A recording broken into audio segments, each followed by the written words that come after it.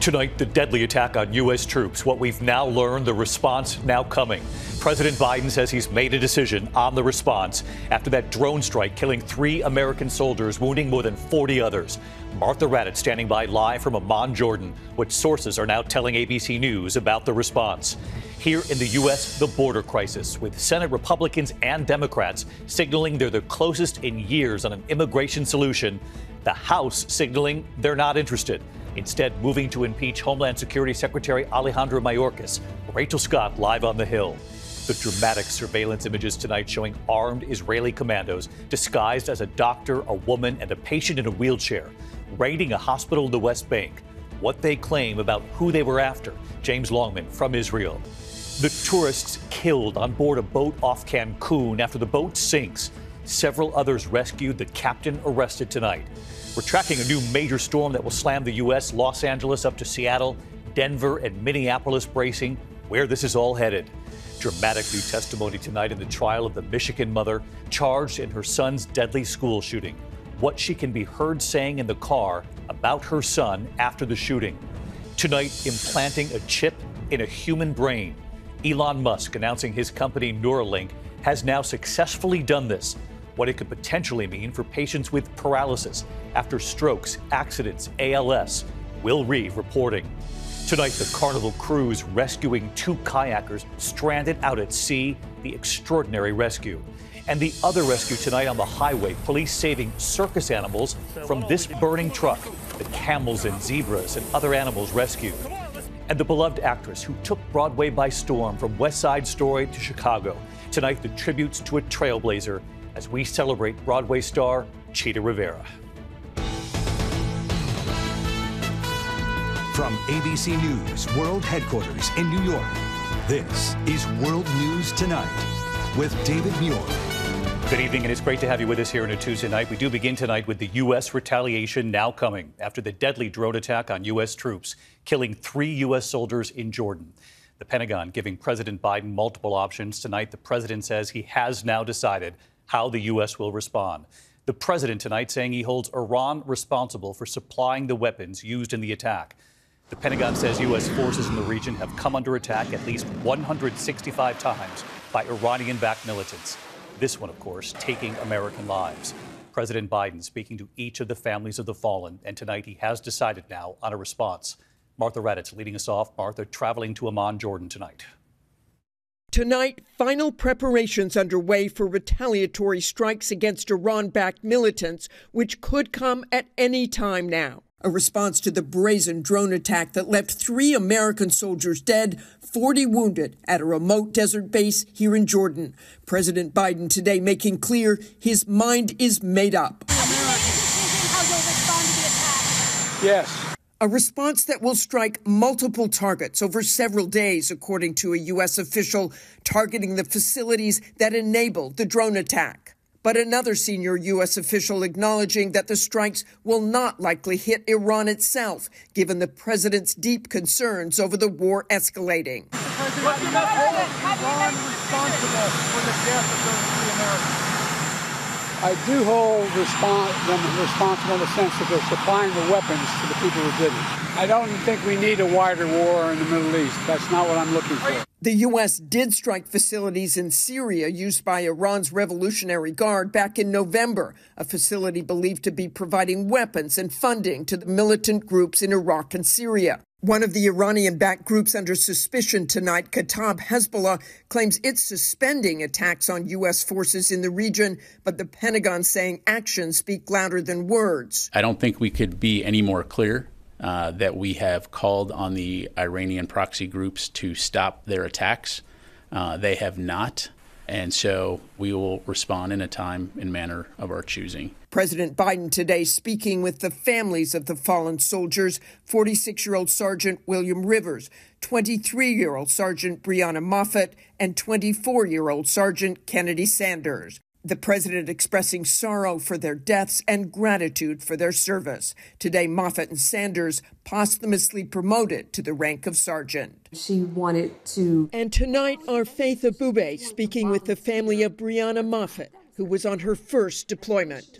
Her mother, Francine, describing the moment military officials told her Her daughter was dead. He looked at me and he said, "I'm sorry, Miss Moffitt, but Brianna was killed this morning in a drone attack." And I'm like,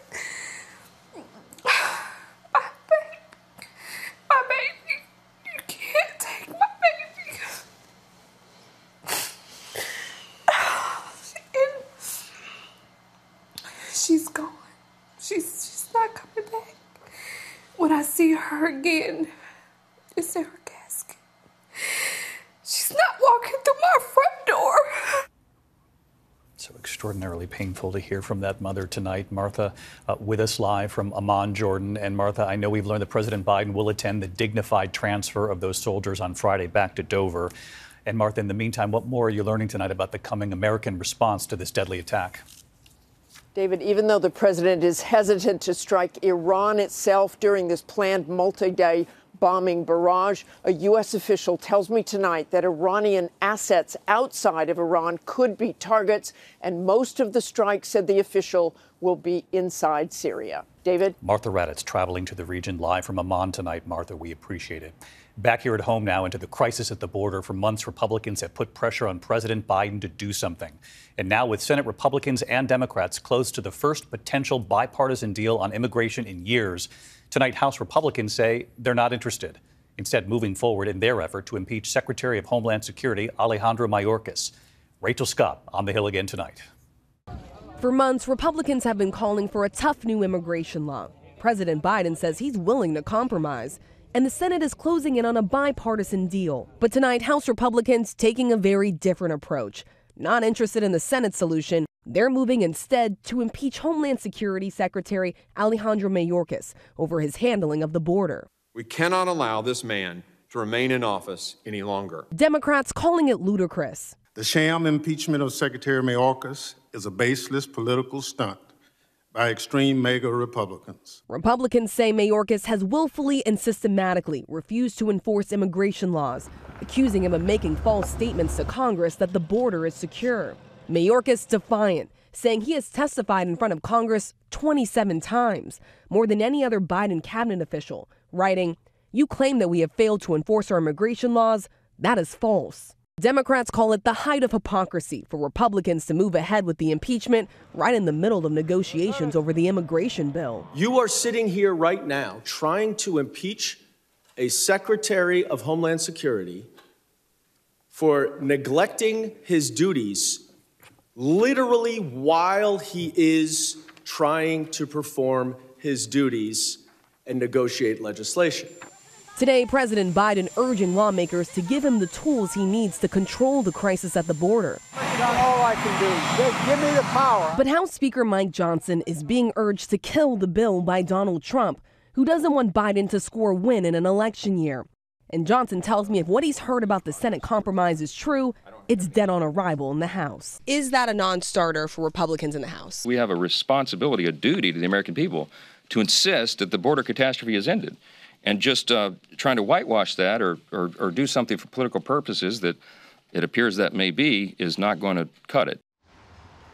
Again, David, Donald Trump has been urging Republicans to reject any border deal. He wants to campaign on immigration in the general election. Tonight, Speaker of the House Mike Johnson rejecting any idea that he's trying to kill this bill to help Trump's campaign, calling it all absurd, David. Rachel Scott following it all on the Hill. Rachel, thank you. We do have dramatic surveillance images coming in tonight. Israeli commandos disguised storming a hospital in the West Bank. You can see the armed Israeli commandos right here, disguised as a doctor, a woman, and a patient in a wheelchair, raiding that hospital. Tonight, who they claim they were after in the hospital, and James Longman reporting from Israel for us. Dramatic video tonight of an Israeli undercover raid on a hospital in the occupied West Bank. The Palestinian Authority releasing this security footage. You can see Israeli special forces disguised as medical staff, one dressed as a doctor, another as a Palestinian woman, and another with a wheelchair. Brandishing their weapons, they move quickly. The IDF said they targeted 3 Palestinian fighters, one of them a member of Hamas, who they claim were planning terror attacks in the immediate future. using that hospital as a hiding place. The bloody aftermath confirming at least one of the men was killed in his hospital bed. Benjamin Netanyahu today praising the operation, but many are now raising concerns over Israel's tactics, calling them a potential war crime. Israel, of course, has the right to carry out operations to bring terrorists to justice, but those operations need to be conducted in full compliance with international humanitarian law. Even if they were clear targets, clearly misusing the hospital, it would still be a war crime to present as a civilian or a medic, to get proximate to them. This, the same day Hamas says they're reviewing the latest ceasefire deal and the release of the more than 100 hostages. As US officials confirmed to ABC News, the framework includes at least a 6-week pause in hostilities, during which the remaining civilian hostages would be returned in phases, with the elderly, women and any children released first. They'd then discuss the return of all IDF soldiers, potentially extending the pause and getting some much-needed aid into Gaza, where Hamas says more than 26,000 have now been killed. So let's bring in our foreign correspondent, James Longman, tonight. And James, how close are they to a hostage deal here? Well, David, it does feel like we're on the edge of something. Prime Minister Netanyahu did say today he would reject some of Hamas's key demands. But is this part of the war of words, or is the deal really around the corner? David? James Longman in Tel Aviv tonight. James, thank you. Tonight, several tourists are dead and a boat captain under arrest after a boat carrying more than a dozen tourists sinks off Cancun. 4 tourists did not survive this. Authorities say the boat was returning to Cancun in rough seas. A wave throwing passengers into the water, the boat then sinking. Nearby boats rescuing 8 other people. Several passengers still missing tonight. The victims, all Mexican nationals. Tonight, the captain has been arrested while this investigation is now underway. Back here in the U.S., into the dramatic new testimony tonight in the trial of the Michigan mother, Jennifer Crumbley, charged in her son's deadly school attack. What she can be heard saying in the police car about her son after the shooting. Here's Trevor Ault. While Jennifer Crumbley sat in a squad car outside her home in the hours after learning her son had opened fire at Oxford High School, she told an investigating officer her son was a good kid and she and her husband were not bad people. This is up. My son just ruined his life. I'll probably never see him again. Crumbley now on trial for involuntary manslaughter, telling the officer everything had been normal when her son went to school and he had, quote, no mental issues. I don't get it. I don't get what happened. Inside the house, detectives discovering these gun range targets with bullet holes on the walls of the shooter's bedroom, an empty bottle of whiskey next to the then 15-year-old's bed. In the master bedroom, an open gun case next to an empty box of ammunition for a 9mm handgun. And inside the TV stand, 2 other weapons found locked in a gun case, prosecutors noting the code. And what was it? It was 000. Crumbley telling the investigator she'd been at the school the morning of the attack for an emergency meeting with the shooter's counselor, then returned to work. Her son opened fire less than 2 hours later.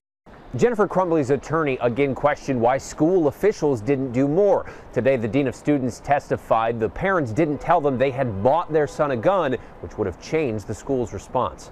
David? Trevor Ault on this case again tonight. Thank you, Trevor. We're going to turn next this evening to what could be a major medical breakthrough. Elon Musk announcing his company Neuralink has successfully implanted a chip in a human brain. Patients would use the chip to communicate with computers and smartphones. What this could potentially mean for patients with paralysis after strokes, accidents, and diseases, including ALS. Here's ABC's Will Reeve tonight. Tonight, a sign of hope for millions of Americans living with paralysis. Billionaire Elon Musk announcing that his company Neuralink has surgically implanted its first brain chip in a human. He says the patient is recovering well and called the initial results promising. The device is designed to interpret your neural activity so you can operate a computer or a smartphone by simply thinking. The goal is to help patients with debilitating conditions control external devices with their thoughts. Experts say the technology could one day benefit people paralyzed by stroke, brain and spinal cord injury, or ALS. This would be a major game changer if it were to be proven to be safe and effective. Neuralink's device is now in clinical trials, joining a handful of other groups testing brain-computer interface technology. This woman, who had lost her voice, was able to have a conversation with her husband through a mind-controlled avatar. I was thinking about running to the store. What time will you be home? And Swiss researchers used artificial intelligence and brain and spine implants to help this man, paralyzed in a motorcycle accident, to walk again. Experts say it's still a long road to prove the success and safety of Neuralink's device and others like it before it would be approved for consumers. But David, this is a beacon of hope for people living with paralysis from things like stroke or ALS or brain or spinal cord injury. Those were remarkable examples you shared with us, Will. Thank you. The wife able to communicate with her husband, really something. Will Reeve tonight. Thank you, Will. Tonight, an alarming discovery. Police in Wichita, Kansas have found the stolen bronze statue of Jackie Robinson. The statue, of course, honoring the baseball icon, taken from a public park last week. Firefighters responding to a trash fire, finding it in pieces and burning. Authorities say the statue cannot be salvaged. Police insist there will be arrests. Donations, by the way, already coming in for a new statue. Tonight, UPS says it is cutting 12,000 jobs, most from management and contract positions, they say. The company says it needs to, quote, right-size its workforce after volume fell in 2023 and 2024 projections are now lower than expected. UPS employs about 500,000 people worldwide. When we come back here tonight, tracking a major new storm set to slam the U.S., where this is headed. Also, the Carnival cruise ship rescuing 2 kayakers lost out at sea. The incredible images here. And then look at this tonight. The rescue on the highway, a burning truck. The circus animals saved tonight. Several animals. One more. Come on, let's go. Tonight, we are tracking this major new storm set to slam the West. A strong atmospheric river hitting tomorrow into Thursday from Los Angeles right up to Seattle there. High wind warnings, possible landslides, flood and winter storm watches. And across much of the country tomorrow, temperatures 20 to 30 degrees above normal, 50s and 60s from Denver to Minneapolis. When we come back here tonight, the animals rescued from that burning truck on the highway. And we celebrate a beloved Broadway and movie star. She broke barriers. To the Index, and a Carnival cruise ship has rescued 2 men stranded in a kayak well out to sea in the Gulf of Mexico. The men had climbed into the kayak after their boat went down. Crew members on board the Carnival Jubilee spotting them off the coast of Mexico while sailing from Texas to the Caribbean. And from Indiana tonight, the circus animals rescued in Grant County. 2 police officers helping rescue nearly a dozen circus animals from a burning truck. This is I-69. Body camera video showing police pulling zebras out of the truck. 5 zebras and a horse were saved. They also rescued 4 camels from that burning trailer. When we come back here tonight, celebrating a beloved Broadway star, Chita Rivera. Finally tonight here, what couldn't she do? Celebrating Chita Rivera. Chita Rivera was an icon, a dazzling force. Hey, Chita! Considered a triple threat, singing, acting, and dancing. She was also a trailblazer, breaking ground for Latina artists. A classically trained ballet dancer. Her big break was in 1957 as Anita in West Side Story on Broadway.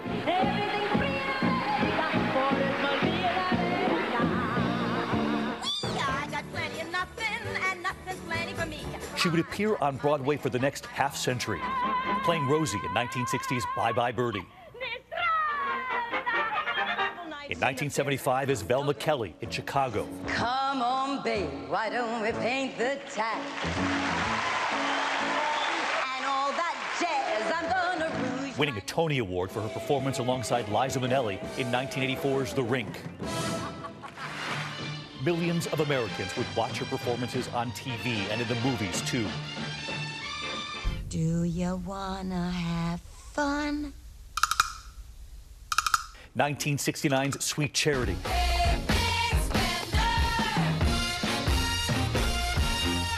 In 1986, a near-fatal car accident would shatter her leg, but Chita Rivera refused to let it end her career.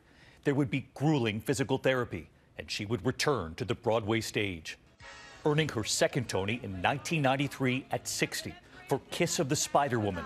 If you run away, some matinee. Chita Rivera sitting down with ABC News just a couple of years ago on the secret to longevity and to staying power. Be yourself, work hard, and just think you can do everything and anything until you find out you can't. We learned late today that Chita Rivera died at the age of 91. Tonight here, Chita Rivera in her own words. We should have 2 lives. One a tryout and one you're judged by. But we don't. We have one life and we have to live it as best we can.